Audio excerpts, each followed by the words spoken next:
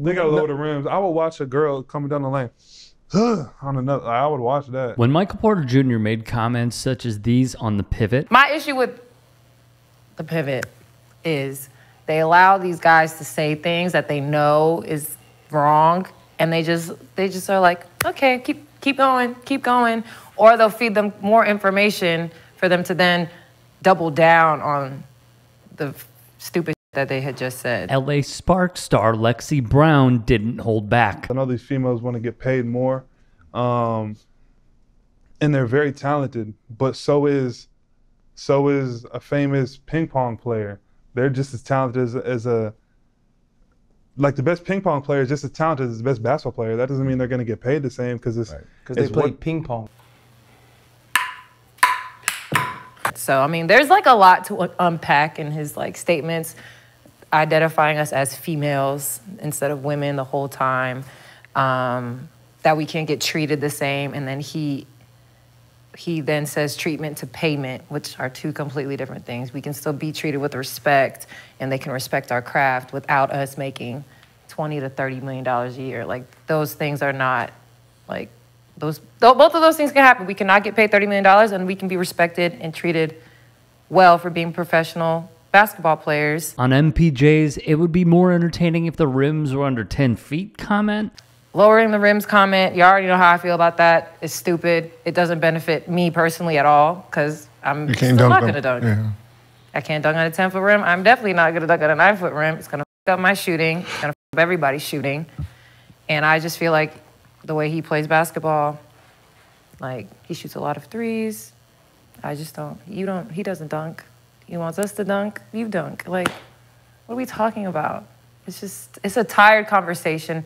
And I'm very annoyed with men continuing to create these spaces to discuss these things when they don't watch our games, they don't know us, they don't ask us our opinions about anything ever. Brown responded as such. It's what the people want to watch, you know what I mean? So as much as I understand females wanting the same treatment as men basketball players, it's a different sport. People, they're not packing out the arenas. And like, if you don't have to watch us play, that's fine. But like, for you to just sit there and just constantly on our craft, our product, and everything without really being tuned in, like, it's not right at this point. But again, you don't have to watch anything, but y'all always want to talk about us, so might as well watch us. And when seeing Brown go after his show, Ryan Clark would jump in with a tweet that read, "For all of y'all with the 'you don't support women's sports' or 'the pivot won't get behind black women in sports,' where were y'all then? We're going to keep working, and I'm going to keep being me. I know what it is, and the real ones do, too, The Pivot." This message was tweeted above a video where he defended his fellow LSU Tiger, Angel Reese, in April of 2023. Awful announcing would add, the depth of that criticism extends to a much larger conversation about the treatment of black women in sports. They have routinely had it harder. And for a league like the W, which is predominantly black, things grow in difficulty. While that depth extends to that conversation, what's true is this: Michael Porter Jr. was simply flat out wrong for what he said. Any criticism directed towards him and his patronizing spiels is not only deserved, but earned. Critics of The Pivot have pointed to the podcast platforming MPJ to make those comments in the first place.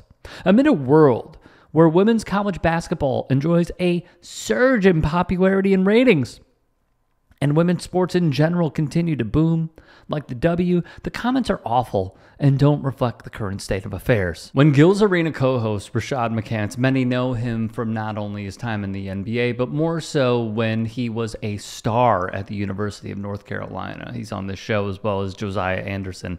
It is a phenomenal product. So when he says, what is the problem and what is the solution? Here was Lexie Brown's answer. Pay attention. Everyone says the problem is the product. That's not the problem. There's great basketball being played throughout the entire W.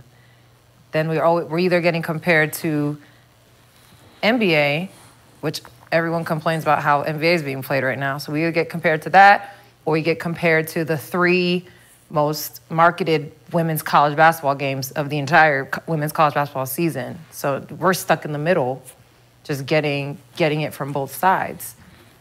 If we were out there playing bad basketball, like I would understand, but like that's not the case. So marketing, promotion, our equity in our media deals, all that. It's like a very layered issue. McCants would then follow up with a question of, well, why aren't we seeing more 50 burgers, 60 burgers, 70 burgers, like what Luka did previously? Once again, Brown would respond. Because our league is so small and so talented, like those outbursts are hard because you have a lot of good players. Players on your team. Yep. So it's like, yeah, you'll get maybe a 50 ball here, a 40 ball there, but it's hard. And we actually be D'ing up. Like I tell y'all that all the time. Like maybe we'll play less defense to like up the entertainment value, which I completely understand. But like the people watching got to understand when that happens, like we're getting yelled at by our coaches and all these things. So it's like, it's a cycle. And I think we're getting there. You know, we don't take as many threes as the NBA does yet. I think we're heading in that direction. I think this draft class and next year's draft class, I think they're going to make a big effort to keep these players in the league, to keep the eyes on the league. But like that has nothing to do with us. So once again, I leave it all up to you. How can they improve what is already a fantastic league? Is it marketing? Is it trying to get the biggest names out in front? Is it having coaches not be as strict and allow those who could potentially put up 40, 50, go do it and go do it more consistently? Would that grow the game? What I'm asking for is this: no misogyny, no racism, and constructive conversations to be had in the comments.